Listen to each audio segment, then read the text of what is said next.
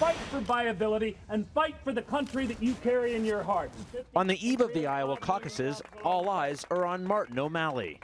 There is no place on the planet that plays a greater role in determining the trajectory of this race than here in Iowa.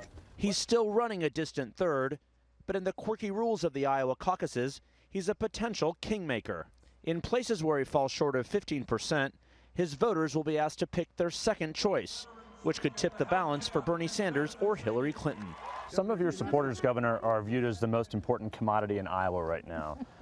Because of their discerning judgment in candidates. Right. So if they're not viable in some precincts across this state, do you urge them to follow their own instincts, or should they go one way or the other? I urge them to hold strong and fight for viability. That's what I encourage people to do.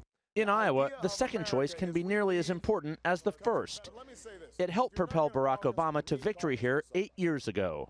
If I'm not your first choice, make me your second choice. The rules are different for Republicans. Their voters don't have to pick a second choice on Monday night. But the Democratic race is deadlocked. Tom Henderson, the Democratic chairman in Iowa's largest county, is an O'Malley supporter. He said one of the biggest mysteries about the Sanders-Clinton fight is where O'Malley supporters will go. For most O'Malley supporters, is their second choice Sanders or Clinton? We don't know. That's always the big question. But today in Iowa, O'Malley urged voters to deliver a surprise. I know you feel like you have a birthright on caucus night of upsetting the apple cart and surprising the pollsters and surprising the pundits.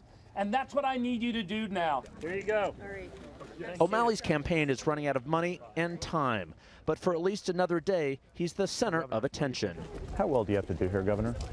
I don't know. I have to beat expectations, and fortunately the national press has kept those very low for me.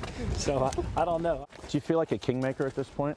No, I don't. I feel like a candidate for President of the United States, and the only one that has a track record of being able to bring people together and get things done. Those are two things that neither of my opponents can say.